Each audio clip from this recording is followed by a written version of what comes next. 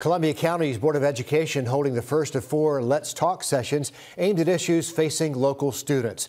The first session set for tonight, 6 o'clock this evening over at Grovetown High School.